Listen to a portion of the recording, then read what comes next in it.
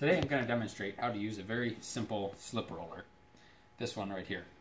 So slip rollers work on a very simple idea where you put a flat piece of steel in between a 3-roller system, and then by rolling it back and forth and applying pressure with the center roller, you curve the material.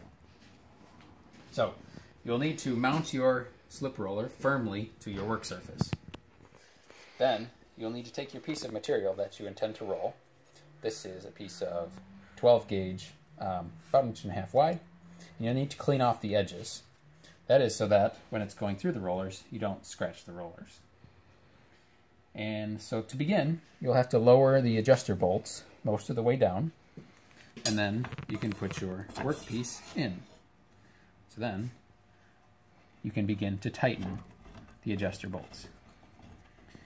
For using this smaller model, you will need a 9/16 wrench. It works better if it's the ratcheting type, or a regular ratchet. So, snug up your adjuster bolts,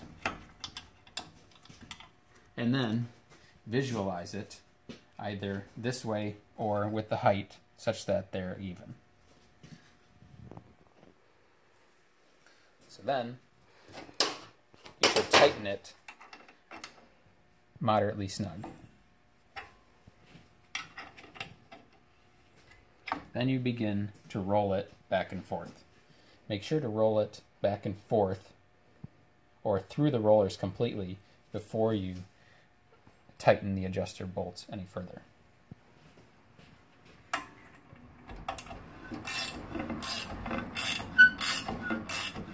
So here I am rolling it through, and it does not appear to have put very much curve onto it. So I'm going to tighten them 180 degrees, or half a rotation. Okay. So when you're going the other way, you have to switch to the other side.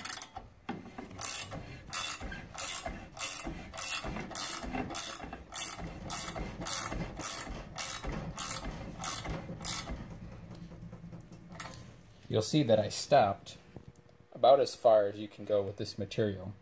If you go any further, this piece of material will slide down in the crack. So now that you've gone through, raise your adjuster bolts 180 degrees, and then roll it back through.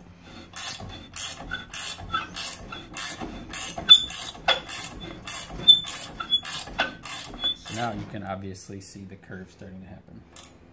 Again, stop it about as far in there as you can without it popping into the center of the rollers.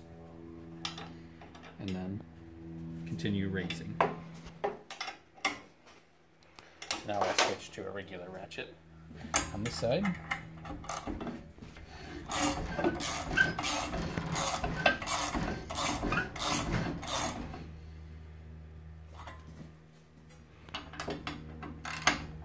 So now I'm going to go 180 plus 90 degrees because it's going relatively smoothly.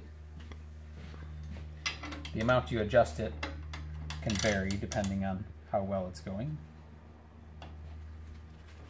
There's 180 and then 90 degrees more.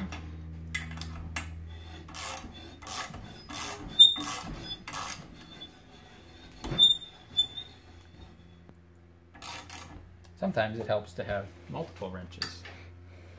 So now I'm going to go a full turn and see how difficult that is.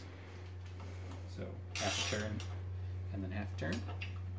And then every time you go to roll it the other way, because all of these are right-handed thread bolts, you have to switch sides.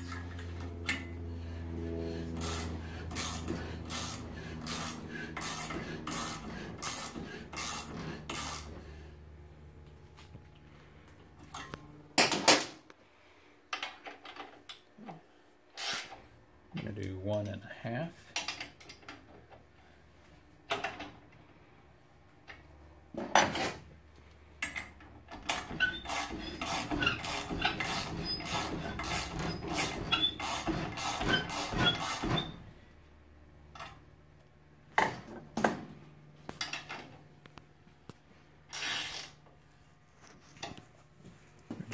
full turn this time.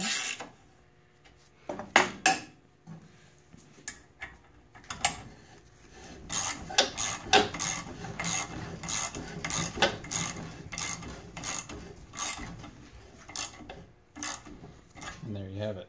You can see that I went a little bit too tight based on the size of my material.